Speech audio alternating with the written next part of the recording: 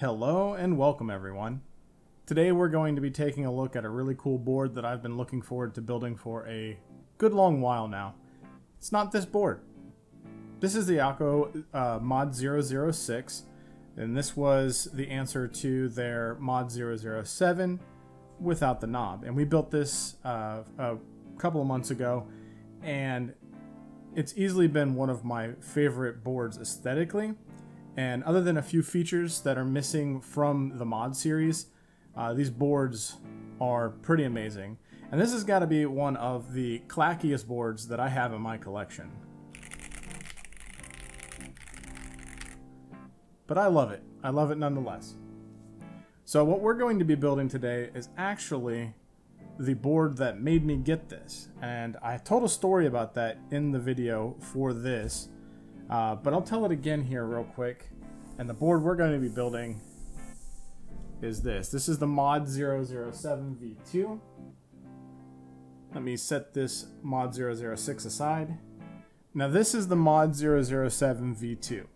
And the story behind this board was that I wanted the blue version for the longest time, and I could not find it. All they had were the pink and the midnight and things like that.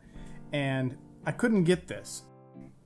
So me and my noobness decided that, oh, I could probably just get the Mod 006 and then put a Mod 007 of another color into it.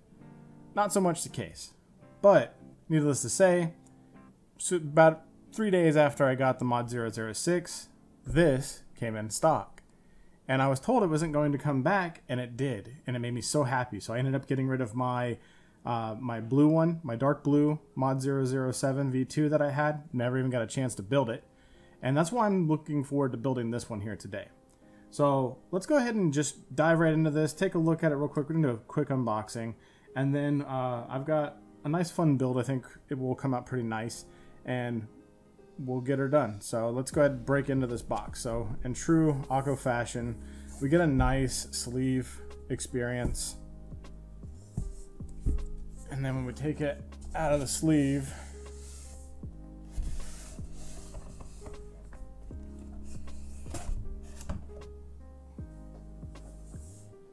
we get a nice box.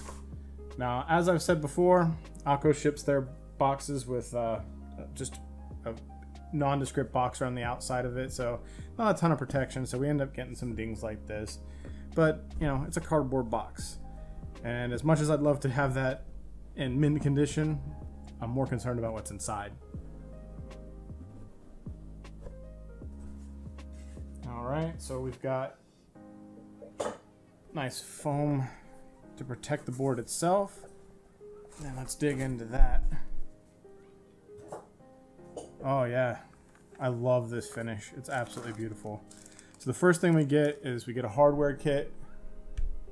So we are getting all the screws that you're going to need to put this guy together. These are all the case screws. I'm assuming long in the back and then short in the front.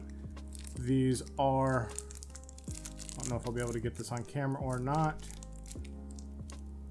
It looks like we got a mix of screws here too. So we've got some Phillips screws. These are going to be, I'm assuming, for the daughter board that goes in there. Then we've got these hex bolts, and these are typically for the case itself. So we're going to need those, so let's set those aside. And then we're going to take out this beauty. Now this is the top. Oh, it looks like our PCB is here too. So, beautiful finish. Daughter board is attached, so yes, that's what those screws are for. But that's a beautiful finish and I love it. And I don't know if you can see in there, but we also get, if you look in there, we get our wonderful plate foam as well, which I like. Now these stabilizers, they are plate mount stabilizers. But as you can see, they're pretty tight in the plate, so they're not going to.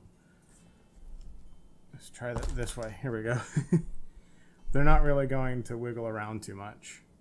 So that is the nice thing about the Akko plate mount stabilizers. And these are pretty dry, so I'm just going to let them be as is. I will go back before I do the sound test and lube them. I did not think about that. And I wanted the true unboxing experience as always. So pretty nice plate here. And that appears to be a pour-on. And we get our silicone gaskets because this is gasket mounted. And we do get our rotary knob. I am going to build with the plate, the steel plate here, or alu, whichever it is, because we did the 006 with a PC plate. Okay, so when we get in the box here, we've got our bottom half, but let's take a look at the accessories we got. We got a nice matchy knob. That is super dope. And then we get these coiled cables that are not braided, but they're still pretty good cables. So I do enjoy the fact that they include that now. Is there anything else? So we get, again, with the older style kits, there's no keycap puller and there's no switch puller. But we do get this nice little dust cover. Now, I've never actually used these because I display my boards vertically, but I bet these would actually work pretty good to keep the dust out of your system, or out of your keybs. And then let's take a look at this beauty. So we do get our PC plate, super flexible. They are winged, and the attachment of the wing is like on the sides, so I wonder if you could still kind of sort of just kind of sock mount it.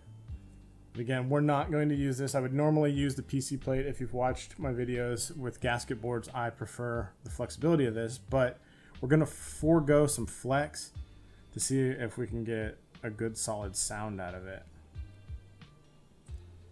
Well, now I'm questioning myself because I have just made a discovery. We once again have one of those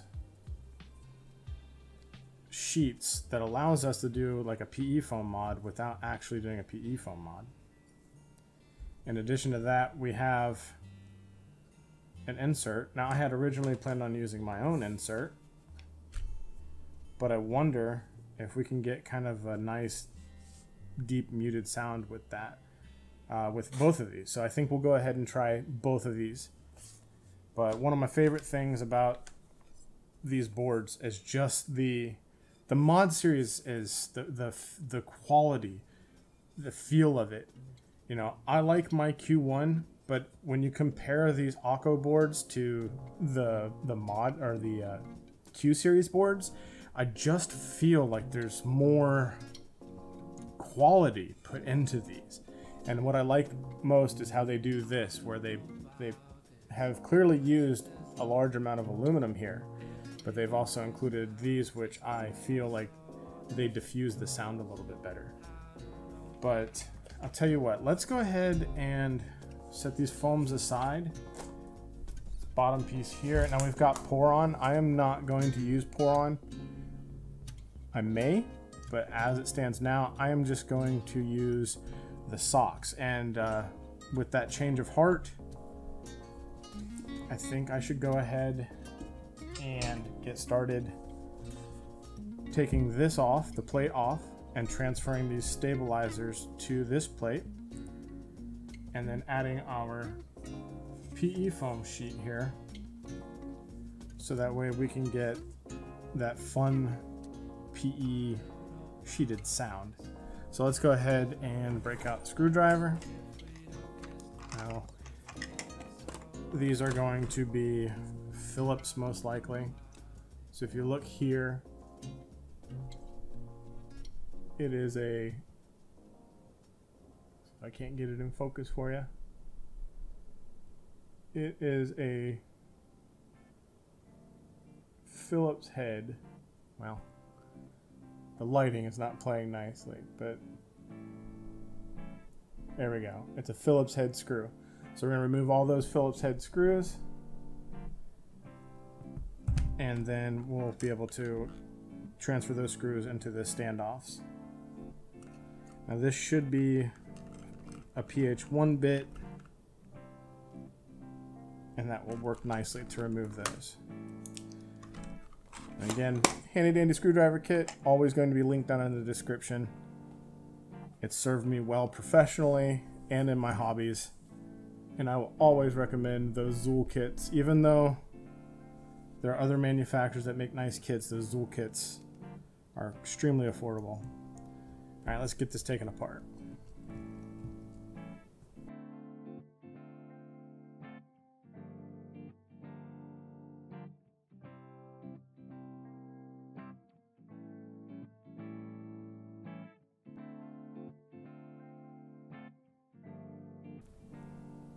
Alright, that's been removed. I do have some finish concerns with this. Kind of some grossness going on. What I want to show you though is that the stabilizers, they do have lube in them, so there's no sense in me trying to holy mod tune them because they are already pre-lubed. So I'm just going to injection lube those. So let's pull these socks off. Gonna need those.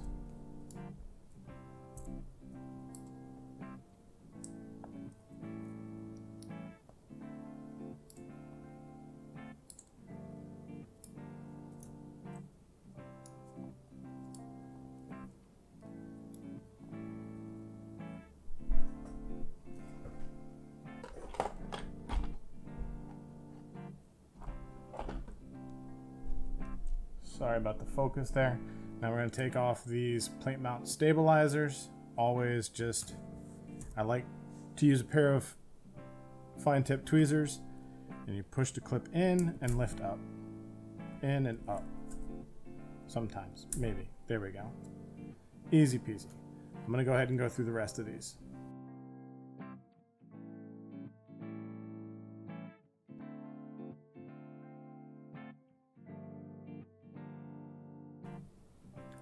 Alright, we got all the stabilizers out, so we're going to set this plate aside.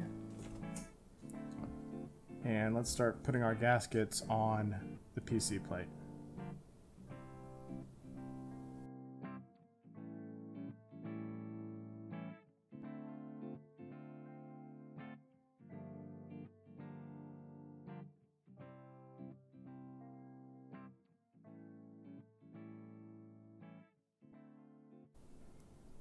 There we go. I love these little silicone gaskets. I feel like they offer a different type of dampening sound. They don't offer the flex that you get from the pour-on gaskets, but you know, we're gonna get a lot of innate flex from the PC plate, so that's pretty nice. I do like these, and they just go on so easily, and I like how they're uniform all the way around on this board, so you don't have to worry about different sizes. Okay, so we're gonna go ahead and start getting these attached to the PCB. So the first thing we got to do is make a modification because we have a rotary encoder. So let me grab a pair of scissors, and we're gonna cut out around for the rotary encoder.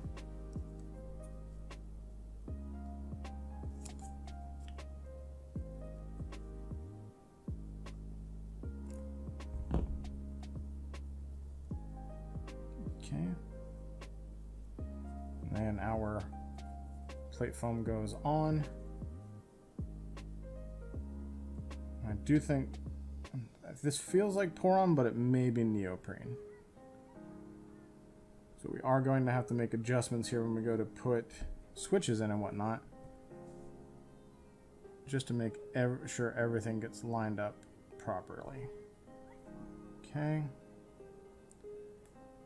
And then we put our... Actually, the little pegs on the plate are going to make sure it lines up pretty decently. I'm going to take this off just so that we don't end up accidentally breaking it.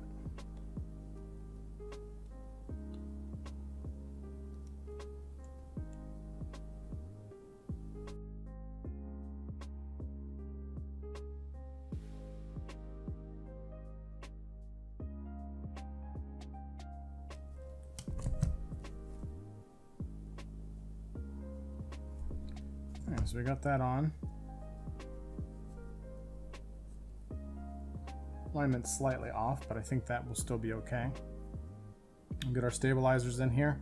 So these plate mount stabs, you want to make sure that you line up the clip part on the end here. So you have a clip side and then a flat side. Flat side over here goes on the flat side here. So we want to take these and, or rather the flat side goes on, goof that up, goes on the notch side. So there's a notch here. Flat side of the stab goes on the notch side of the plate. And that's a mistake that a lot of people make, and they struggle with it when they're new to the hobby. And we always put in the flat side first. Now this, we're going to have to work it in underneath the foam. Hopefully I don't bend it in the process. So what you want to do is you want to get those, you want to get the side, the flat side in first, and it'll sit over top of the plate at an angle, and then just press those down. And then I like to take a pair of tweezers and just kind of make sure those clips are seated properly. It's another common mistake, is the clip will be in the way and it will interfere with the stab stems itself. So let's go ahead and put the rest of these guys in.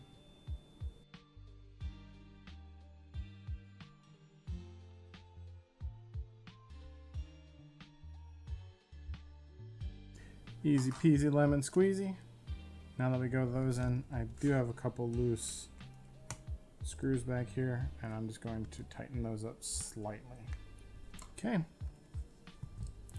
And now we are ready to build.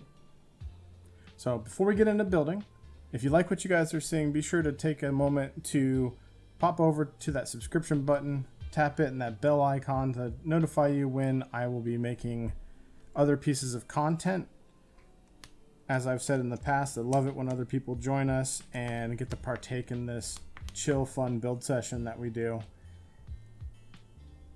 And it helps let me know that people are interested and want me to keep doing this.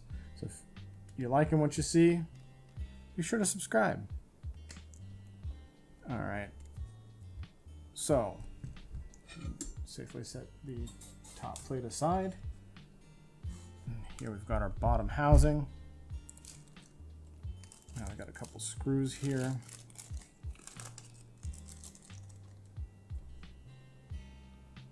Now on the Mod 06, I had some issues with the fitment on this and I had to do some filing, so I'm hoping it's not going to be, well, that hope's already been dashed. It's exactly the same.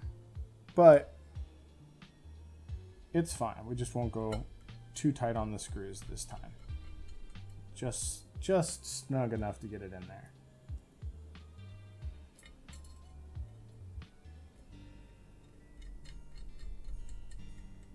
And then we've got this piece of neoprene I want to use, and it needs to be trimmed up about that much on this side.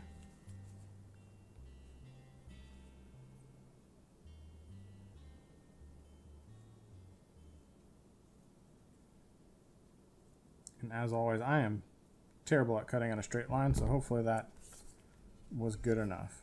Yes, that is good enough. And then we need to take off a good sliver. All right, hopefully that was good enough. Yeah, we'll have some pretty solid fitment there. So, and then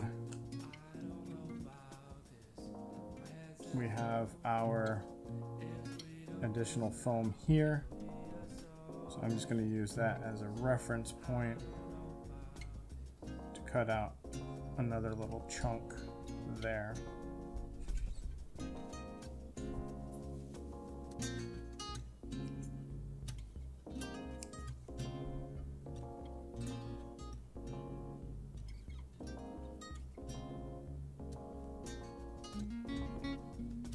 And the way this worked last time is this had to come back this direction.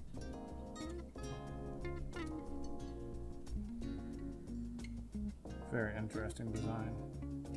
We'll get that taken care of though when we cross that bridge. Let's go ahead and take a look at the switches that we're going to use. So today we're going to be using these. These are Aflion Tropical Waters. I picked these up from Keebhut. Keebhut is one of our vendors that is going to be running the cream soda group buy, and they have been very helpful with setting that up, and really are the reason I was able to get the cream soda concept started. These are 68-gram linear switches that are pre-lubed. They have a really nice pre-lube job on them.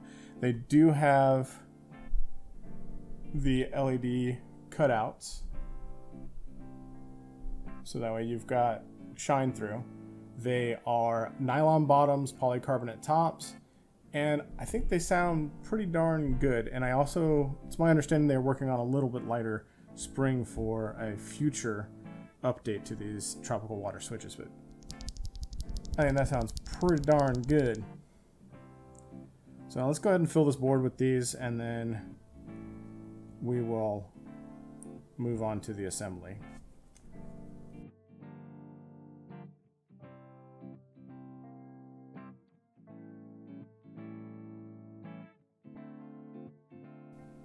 And before we jump into a cut, I want to show you guys something. So you can see here, if you can see here, get this in focus, that plate is not, it's not sitting flush with that switch, okay? And something that I learned early on from watching some streamers when I first got into this, and help from people like Randy and Gamble in the Switch and Click Discord. If you take a look here, what we can do is we can take switch puller, right? And we can put it on either side of that plate, right? Usually you'd want to do it like, you know, like this or whatever. But you can put it on either side and hold that switch down and lift that plate up so it makes a good secure connection with your switch. It's really important that you do that, because if you don't, your plate won't sit flush and you start to have problems all around. And I've seen this recently quite a bit with people who have been trying to do builds that are friction fit builds and have messed up their plate alignment and how their plate sits flush, and they haven't been able to do things successfully, mount it successfully rather. So let's go ahead and get these switches in, and then we'll talk about the keycaps.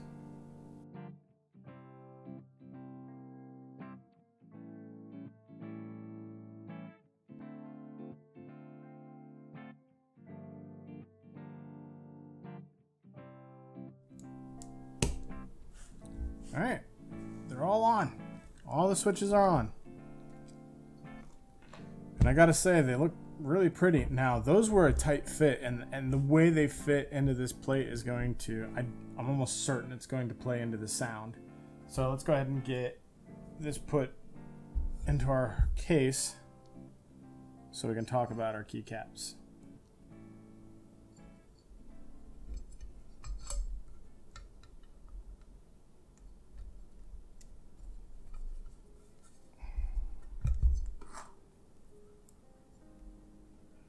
This cable does seem to want to have a little finessing done to it.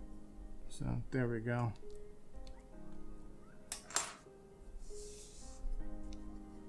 Okay. And then we'll get our top plate on. Hopefully we don't need to do a force break. This is going to sound really good. Oh my god. Okay, so these are hex bits. They're probably going to use a 2 or 2.5. So let's try a 2 first. Sorry, 2.5 rather. And 2.5 is too big, actually, quite a bit too big. So maybe a 1.5? Let's take a look here. No, I was right. It's a 2. So this is going to use a 2. Your big screws are going to go in the back. Your little ones are going to go in the front. Let's go ahead and get this beauty buttoned up.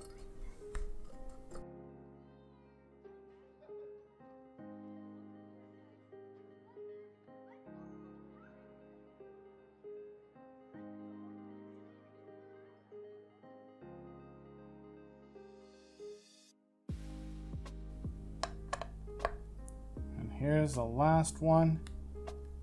Just getting it screwed together, nice and snug. All right. And get our knob on it. Complete that look.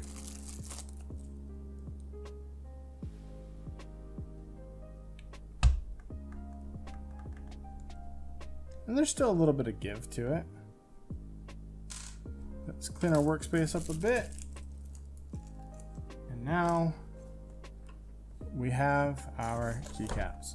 Now these keycaps are clones. They are Gligging clones. They are very high quality clones that I have found very nice, very thick. And the reason why I'm choosing to do clones today rather than the authentics is because I did order some authentics for this board, but they are in group buy currently and they will not be here. And yes, they are the 2D girlfriend plus the degen kit, because why not, right? You know, if you're gonna invest and you like the colorway, well, might as well get the whole thing, right? So I picked up those, but they won't be here for a bit. And I was going to go with EPBT Sushi, but I have a problem with EPBT keycaps. I find them to be very clacky, and I find that Gligging makes some very nice thick keycaps for a very, very affordable price, which makes all of this possible, because if I bought everything authentic for a budget build, well, it just wouldn't be a budget build anymore, right? So let's take a look at these keycaps.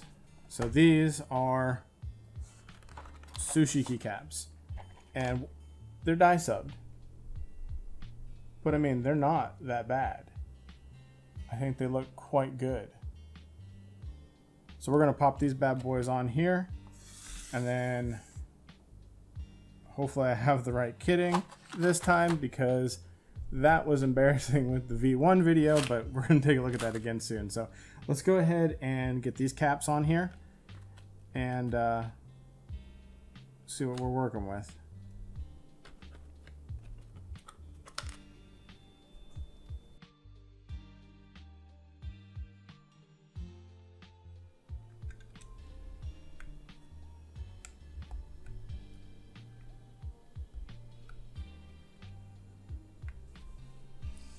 Okay, and there you have it. That's another thing I love about these Gligging keycaps, is the fact that, oh my god, focusing. Gotta adjust the brightness a bit, but there's no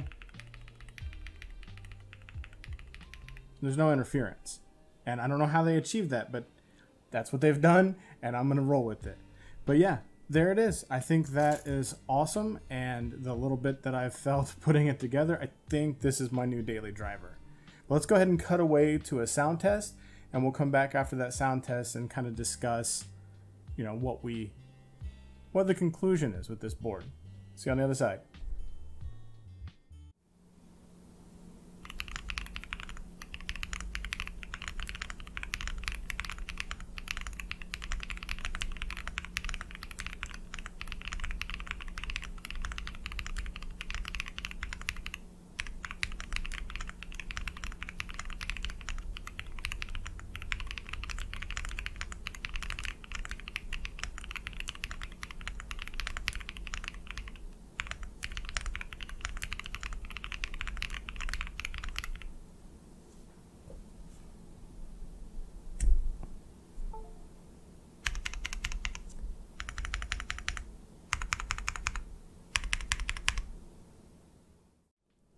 All right, so wow. It might be north facing. It might not have any wireless features. But boy, this is something else, man. We definitely need to tune the stabs, but I'm in love. I am in love. This is my new favorite board. A little bit heavier than I would want, but oh, I can't wait to get to my desk and actually use this. So let's talk a little bit about it. Heavy boy. Out of the gate, already heavier than my Q1, which was my very first aluminum experience. The fit and the finish on it, I mean, this overall, it is beautiful. The Sushi Keycaps, if you're not going to splurge and get yourself authentics, buy Gligging, because I have never gotten a set from them that is just not absolutely amazing feeling and sounding. The same thing that we used on the JJK84 and had similar results. They are just very high quality keycaps, I mean, for what they are. The board itself, though, the only downside that I have with this board is the fact that it does not have south-facing switches and there's no QMK via support. But spoiler alert, word has it that Akko is going to be releasing a south-facing board in the Mod 007 that is also going to have potentially, this is rumor, and I know they've been working on it, but potentially VIA support. It will not have QMK, but they are working on VIA integration so that way you can control with VIA. So this is the Akko Mod 007 version 2, and right now, I haven't driven it yet, but right now, this is my new favorite keyboard. Hands down, new favorite keyboard. So we shall see when we do our 75% budget roundup here shortly. But this has been one hell of a build. And this is the most excited I've been for a build in a very, very long time. So I want to thank everybody for joining me today. Thank you for hanging out. I hope you enjoyed this build. I hope this board interests you. And I hope that you'll come back for another build next week. So again, thanks everyone for joining me. And until next time, y'all have a good one.